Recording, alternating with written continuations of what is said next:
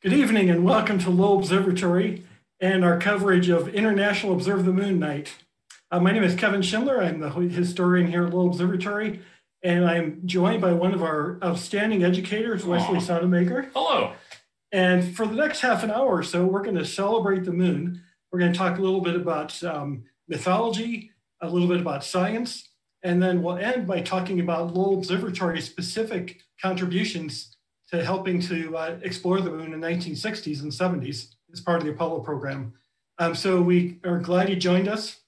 This is very informal and interactive. So if you have questions as we go throughout the evening, just post them on the YouTube, and our crack behind the scenes team will get those questions to us, and we'll try to get as many as we can. So to start off with, we're just going to chat first about the culture of the moon, because before there was science, before there was studying the moon, there were just people like us looking up at the moon and wondering about it, wondering what it meant. And so we're going to talk about that mythology a little bit. Wesley, you want to chat a little bit about that? Certainly. It looks really cool. Obviously, you can just look up in the night sky and it's big and bright and obvious. And it doesn't have quite as much of a direct impact on our lives as the sun does.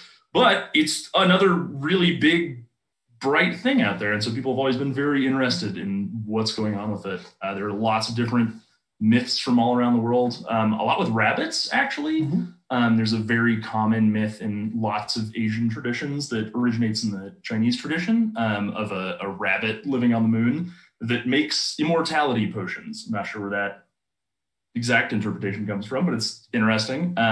Some of the Mare are what they see as the rabbit. You can see the rabbit in there. There's some other cultures that say man in the moon, which is kind of interesting. The Aztecs also saw a rabbit on the moon, which I always think is really, really cool when you have cultures from very different parts of the world that look at the same stuff in the night sky and they're like, it kind of looks like this. And that's kind of like what we do looking at clouds. We see familiar things to us. Yeah. The word pareidolia or something close to that. Yeah. And, we do it with clouds, with the constellations. The Big Dipper in England is a plow. To Native American groups is different things. So the same with the moon. Different cultures looked at and had different stories. Exactly, yeah. It's always really, really interesting. A very common thing to talk about during Halloween is, werewolves. And of course, werewolves come out during the full moon. They're a castle. Exactly, werewolves. And the wild thing is that it's like a really, really, really old tradition story thing. It comes from the Greek. Lycanthropy is Greek for wolf man. I think literally is Greek for wolf man. Or no, werewolf is man wolf. Lycanthropy is wolf something. My Greek is rusty. But in ancient Greece, there was this sort of folk tradition that if you were to sleep outside during the full moon, you would turn into a wolf. And there's, of course, we can't forget the wolf man.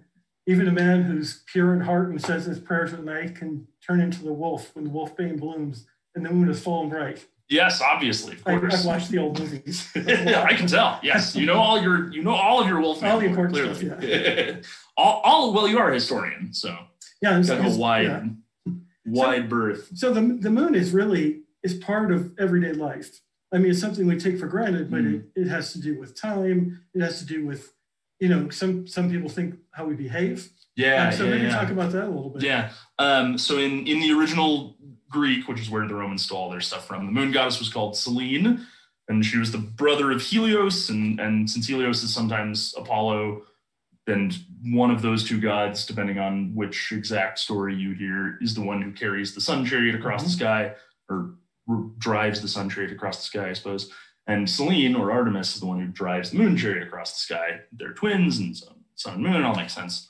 And so in the Roman tradition, there's this goddess Luna, who is also attributed to people doing crazy things at night when the moon would be out. The moon was attributed to people losing their minds and going crazy. It's where the word lunacy or lunatic comes from.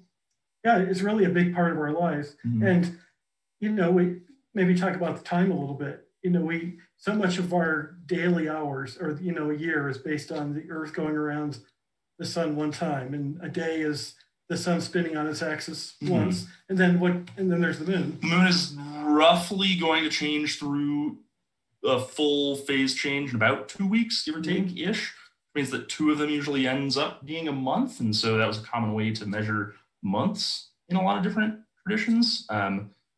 Believe the word month and the word moon have something etymologically to do with each other, though I don't know enough about that to say anything definitive, but I'm pretty sure they're related in some very specific way, which is really cool. And the moon is also the origin of some names that we have. Days of the week are named after the planets. Yes, so the known planets back then, what were believed to be the, not as we consider today, but the sun was considered a planet, the moon was, and so on. So it really is part of our everyday lives, and we don't even think about it sometimes. Just ever present all the time. It's also really interesting. Eclipses are, if any of you have ever seen an eclipse, they're incredible phenomena. They're very, very otherworldly. And so cultures everywhere that were able to see them, and many could predict them, which is the coolest thing, obviously thought they were pretty otherworldly and interesting.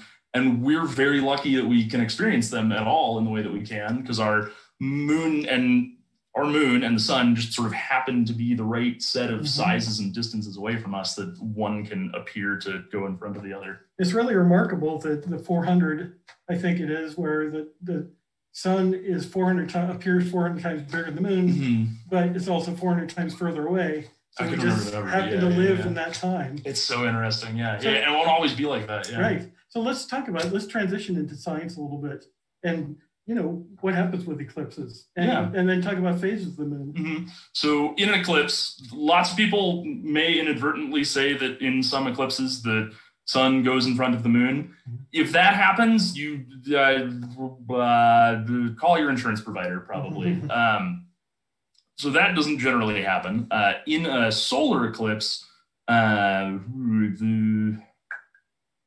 can't recall off the top of my head exactly the difference between solar and lunar eclipses, but it's when the moon goes in front of the sun and they just appear to cover each other. Right. A lunar eclipse happens only at full moon, when the moon is opposite the sun in the sky. So you have the sun on one side, the earth in the middle, and the moon on the other. And so then you get the Earth's shadow on top. And then a new moon can only happen, solar eclipse can only happen on a new moon. Right? Yeah. So, and what you said is right. The ancients were able to predict these things. They were pretty smart people. Before we had telescopes or anything like that. In fact, the word planets is Greek for the wanderers. Yeah, exactly.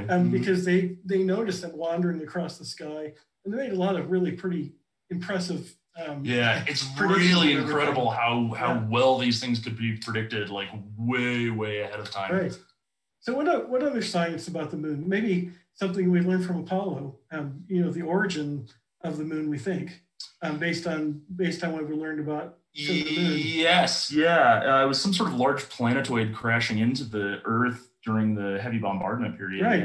Maybe a Mars type thing, Mars-sized thing that bashed in and blew some of the upper part of the Earth. Which is so crazy to think about how intense that early solar system era was, of all this just stuff flying everywhere. And that's something that we learned from going to the moon. You can learn a lot just by the unaided eye, and that's what the ancients did. Then with the advent of telescopes, we're able to look closer at the moon and see details, craters and canyons, and all sorts of things. But going to the moon allowed us to actually collect samples learn and to analyze them, and that made a big difference. And in fact, when we talk about going to the moon, Flagstaff played a really big role with that. Yeah, that's exactly right. That was always such an interesting thing for me to find out when I was a kid. So we're gonna play a short video here. I'm just kind of highlighting this, and then we'll talk specifically about how Lowell Observatory helped get us to the moon. So let's watch that video. Houston, Tranquility Base here. The Eagle has landed. Roger, Tranquility. We copy you on the ground. You got a bunch of guys about to turn blue. We're breathing again. Thanks a lot. The first astronauts to go to the moon were on Apollo 8, and that was December of 1968. They orbited around the planet. They didn't land. As they got across and saw Earth for the first time, it was this blue circle in the emptiness of space, and it really made them realize, oh my gosh, all of humankind, everything that we know is right in that little circle that we're looking at from so far away. It all started out with Gene Shoemaker, who was a brilliant geologist, and he was fascinated by mapping the moon and craters on it. The whole concept of going out and studying the moon was just out of this world. He said, you know, what's the point of going there if we just plant a flag? Let's do science.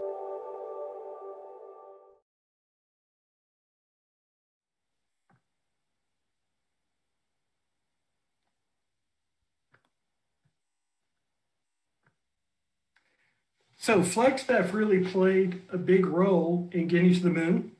We saw several places that flashed up: Meteor Crater, Sunset Crater, the Grand Canyon, volcanic fields around northern Arizona. And, you know, here we're here at Lowell Observatory. So heck, we should talk about Lowell Observatory and our role in getting there, because it was important. If we go back to the early 1960s, when there was starting to be talk about going to the moon, and even before President Kennedy challenged the country that by the end of the decade, we would send humans there and bring them back safely. Even a little bit before that, people like this gentleman shown here, his name is Gerard Kuiper, and he was a great American astronomer, and he was developing images and maps of the moon. And these were based on observations through telescopes for the most part. And then we started getting some spacecraft like Ranger and Surveyor up there eventually. But he realized, you know, eventually if we're going to go to the moon, we need even more detailed maps. And he got an idea that why don't we look through telescopes?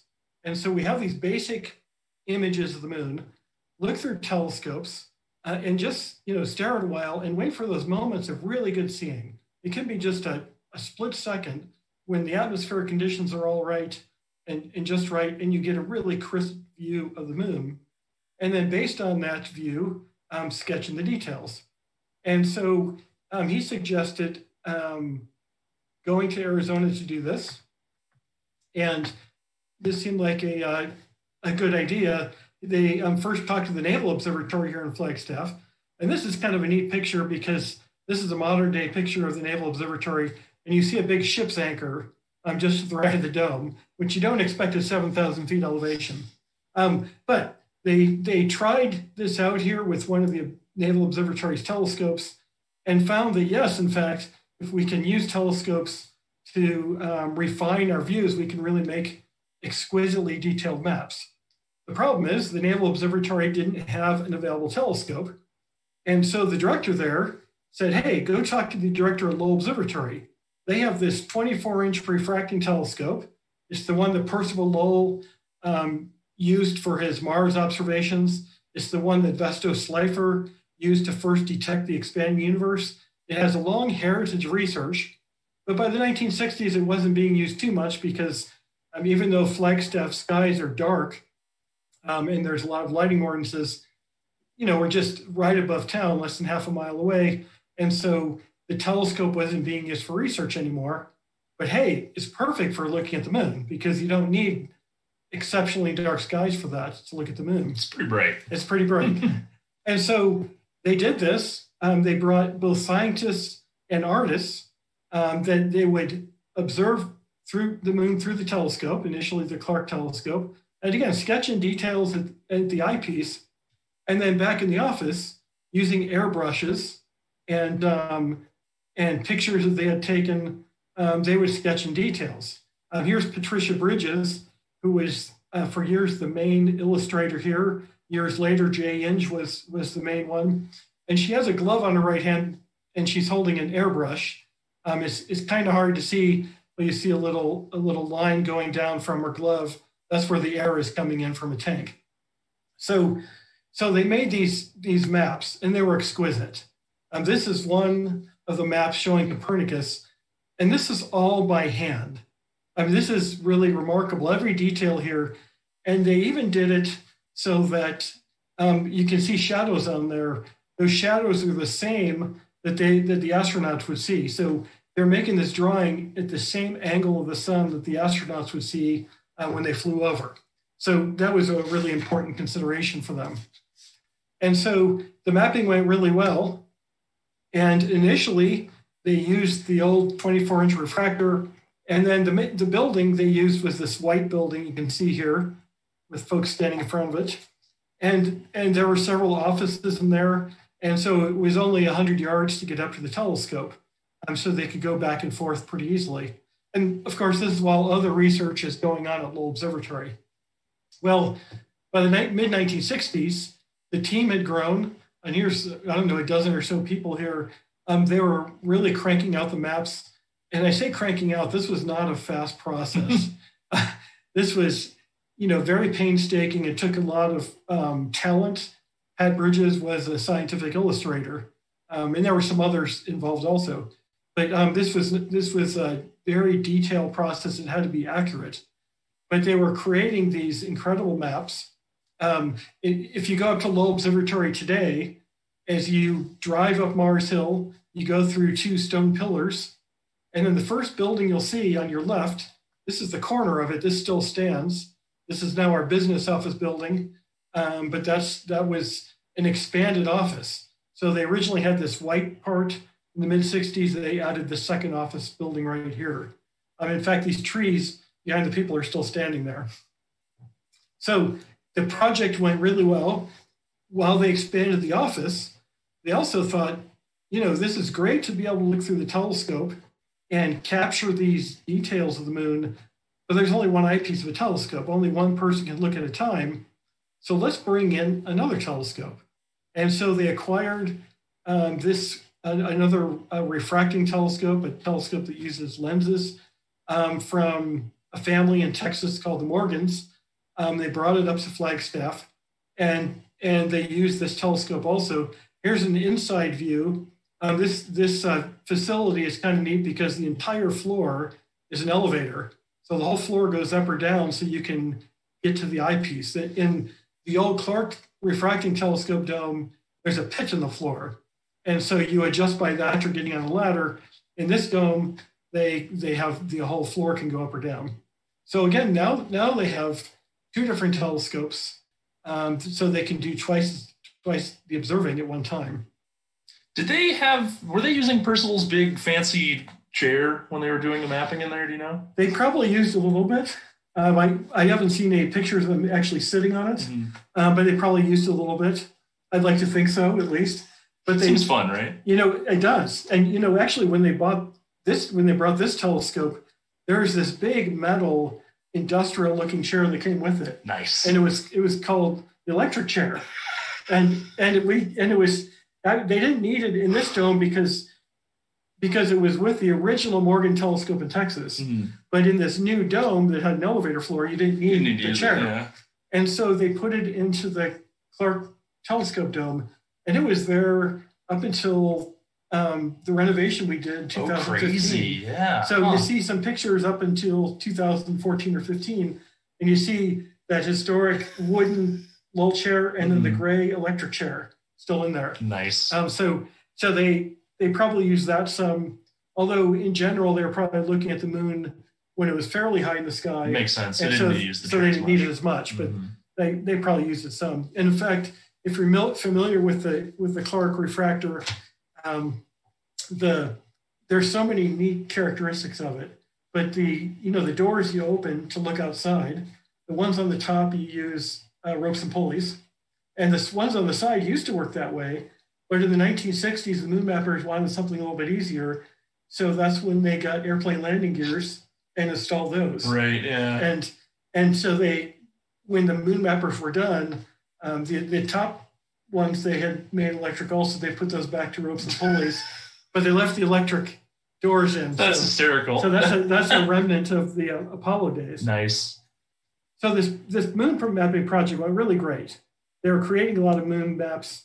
By the late 1960s, they had imaged the majority of the moon. Plus, at this time, we had other spacecraft that were able, like Surveyor and then the lunar orbiters. And lunar orbiters were orbiting around the sun, and they could get really detailed images. So these maps weren't as critical. But the last aspect of the moon mapping, it was finished in 1969. And by the way, this is J. Inge on the right. and Terry McCann right next to him. Terry now lives in California. The last thing they did was to make a globe. And these all these strips are, you can imagine putting those all together in a sphere. Each one of those is called a gore. You put all the gores together and you get a moon globe. And it's just a gorgeous thing. They gave a copy to President Nixon as a thank you for, keeping the Apollo program going.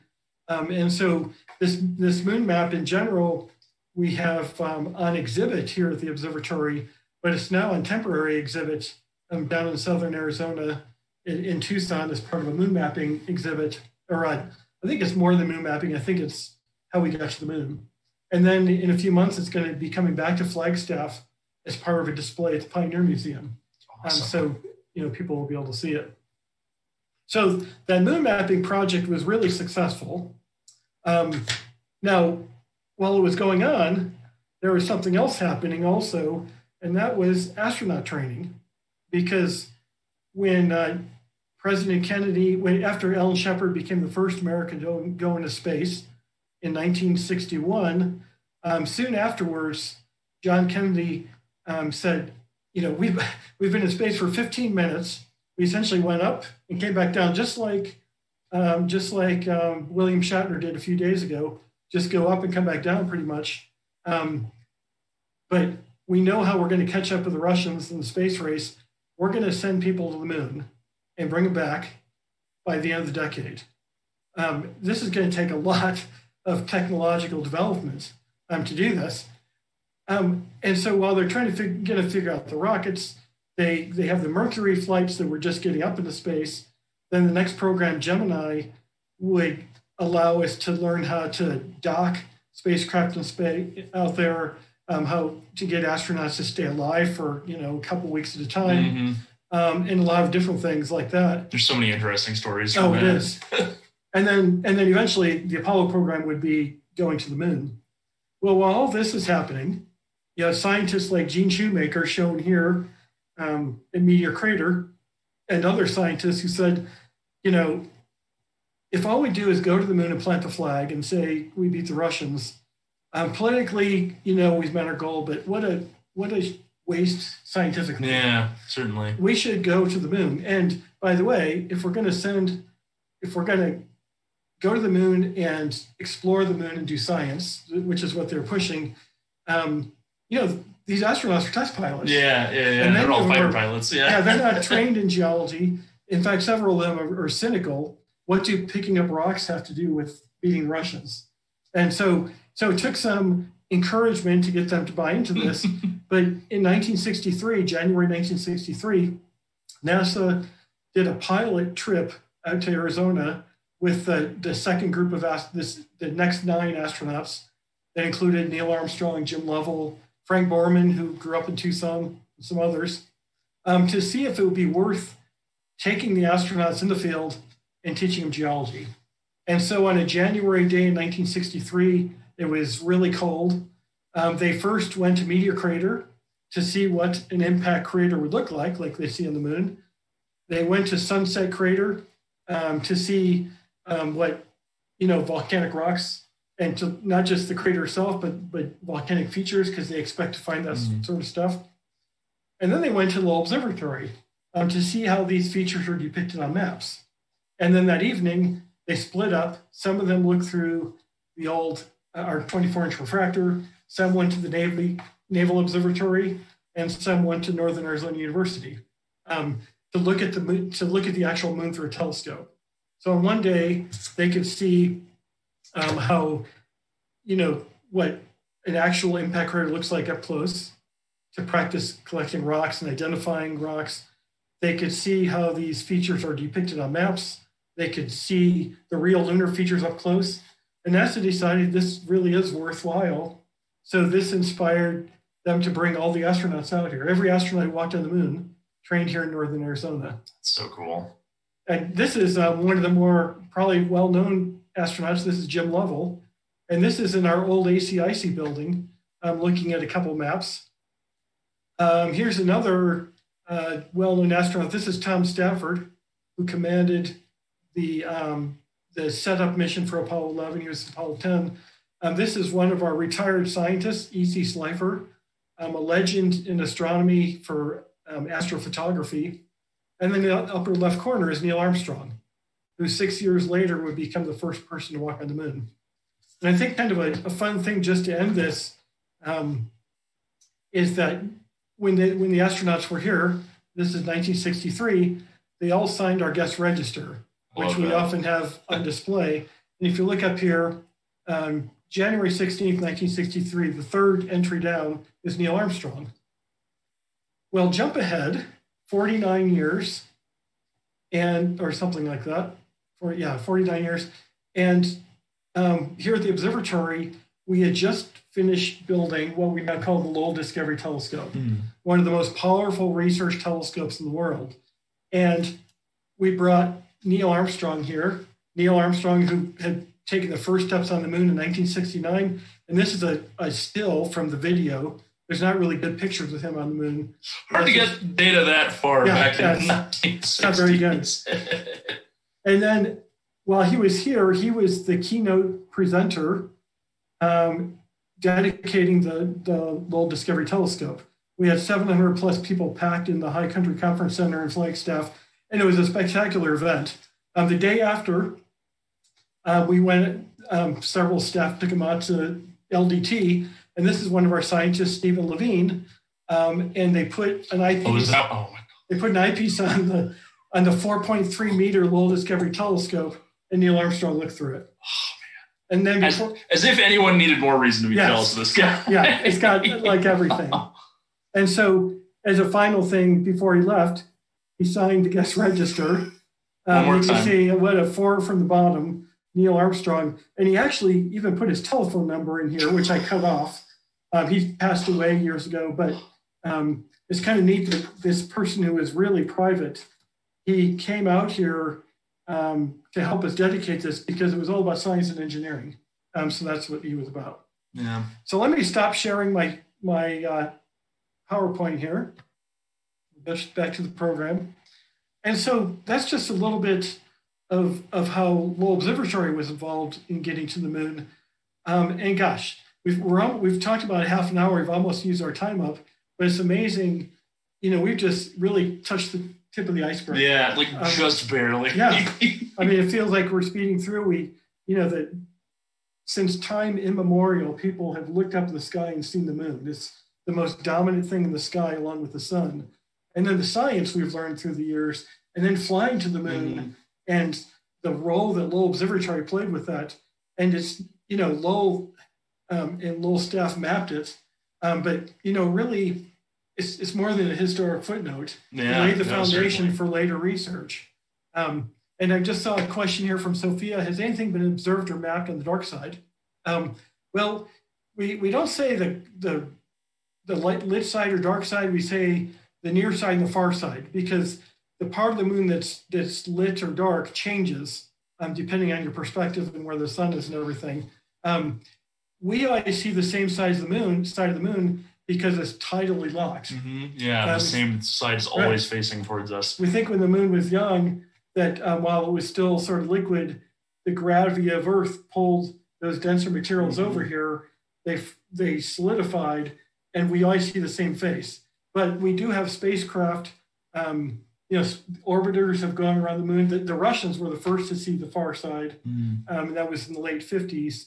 And we've had orbiters go around the moon. Of course, the astronauts in their missions went around the moon. It's just more rocks, I promise. Yeah, it's not we don't have the mare like we have on this side, the big, darker colored basins, and we don't have. It's not the same, but it's interesting to see those. And it's really cool. Sophia, you can get online and just do a Google for far side of the moon images or something like that, and you can really see those pretty well. So heck, we're at 7:30. So I think we'll end it for now. Anything else you'd like to say, Leslie? No, I could talk for hours about all the different stories about stuff we learned getting to the moon. My favorite thing that I have to mention, because I think it's cool, is during one of the Apollo missions, when we found out about cold fusion, which is just the coolest thing. Cold welding, not cold fusion, cold welding. Cold welding. Yeah, you should look that up at home. It's really, really cool. It's really neat. And we found that out while we were trying to send people to the moon. And that's, going to the moon, we learned so much. And really, our daily lives today has been so impacted by going to the Absolutely, moon. The technology, yeah. Mm-hmm. watching the show. The GPS that gets us around. Our shoes. Like, there's so many technologies that we would never have. Yeah, it really helped us. So besides the knowledge we learned about the solar system, besides all these space spin-offs, besides the excitement of humans going to another world, I mean, there's a whole lot that we learned, and we continue to learn about the moon. So we'd like to thank you for joining us tonight. And thanks to our crack team, Cody, Maddie, and Danielle, our behind-the-scenes team, for making everything work. And we'll see you next time as we keep exploring the night sky.